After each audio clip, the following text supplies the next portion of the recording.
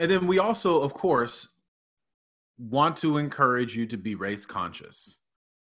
This is one of the most important recommendations we have. It means that we don't ignore race. We don't ignore conversations on race. Why? Because this is the life and experiences of the students that we serve. Next slide. So we have a few recommendations on how to do that. First, we want to be intentional about providing opportunities to engage racial and equity issues within the context of the course. Now, I want to acknowledge that this does not work for all classes, depending upon the type of class that it is. But if it does, it's even better. Talk about issues of disparity. There's a lot of disparity going on right now, particularly with COVID. So being real makes for a better connection with the students.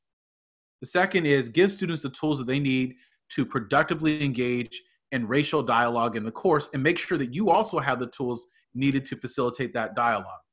But let me give you a bit of recommendations around this. First, expose yourself to the research on microaggressions. Daryl Ring-Su's work, Chester Pierce's work on microaggressions, so you understand what that is and how that's going to manifest, because it's going to look different in an online environment.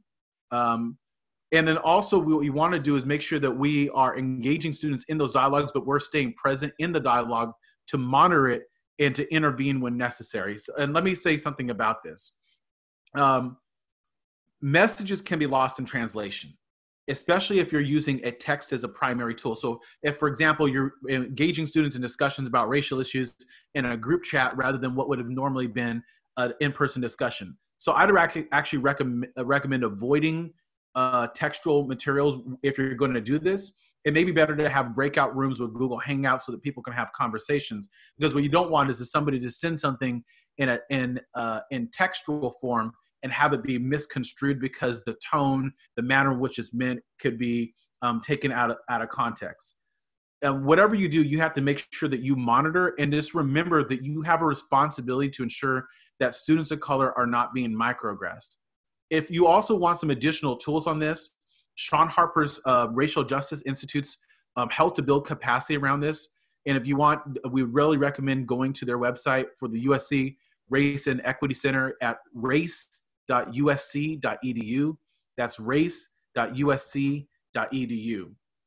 And just remember on the next slide that when there are people, there are microaggressions.